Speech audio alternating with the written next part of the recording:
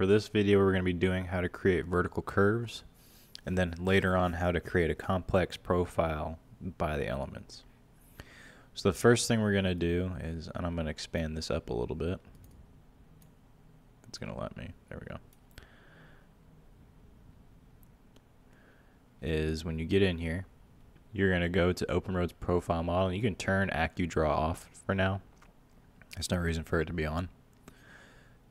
So go to your OpenRoads modeling tab, go to geometry, go to curves, and then curve between elements, and do parabola between elements, and click. Now all you're going to do, well, is if you got anything selected, go ahead and right click, and that'll clear the selections. First thing you're going to do is you're going to click on your first segment, which on mine will be the first two segment lines on this profile. I'm going to click there, I'm going to click there. See, as I drag it out, it's going to show you how it's going to place the curve. You can go to the opposite side, it'll break it. But so as long as you stay down here, you'll be fine. First thing you're going to do is type in the curve length, which was 1200, and then just hit enter, which is going to lock it into this curve. You're going to left click to place it. It's going to ask you, do you want to trim and extend either one side, or either trim only, extend only, or both, or none. So for this, you want both turned on. Click, and it's going to leave you a nice smooth curve through your profile. For the rest of these, you'll just repeat the steps that you just saw, and once you're done, we'll continue on to the next part of the video. Okay, so when you're done finishing the steps and putting in the rest of these curves in, this is what you should end up with. Now you notice as I hover over them, hit escape to get out of the program real quick. As I'm hovering over them, each one is a still different segment. It's not all highlighting up like it's one line. So what we're going to do is we're going to make a complex geometry inside the profile, basically so that way we've got a single continuous line here. It's going to act just like it did when we did the horizontal, but just follow along and you'll end up with a continuous profile. So what you're going to go to is make sure that, again, you're in OpenRoads modeling.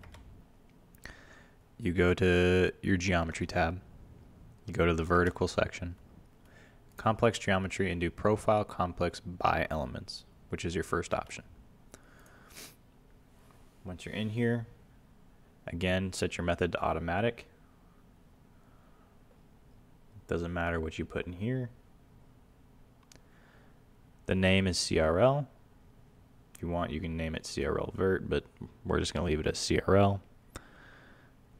You're going to locate your first element, and again, just make sure that when you're looking at it, that arrow on the end of the line is pointing in the direction of the rest of the segments and not towards the other direction. Like, all right, just make sure the arrow is pointing in the right direction.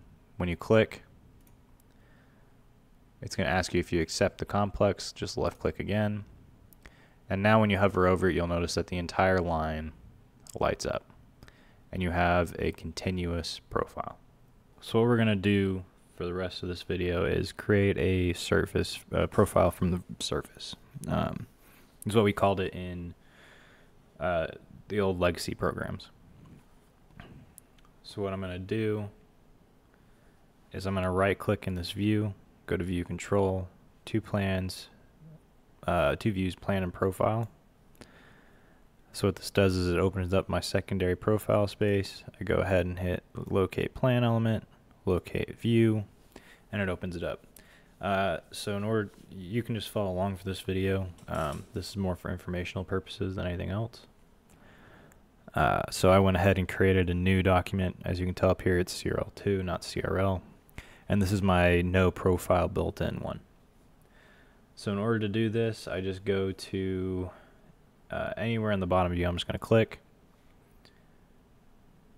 I'm going to hover over the existing ground profile. I'm going to set as active. And that's it. That is how you create a active profile from the surface in ORD. It really is just that easy. That being said, that will be the end of this video, and I hope to see you in the near future.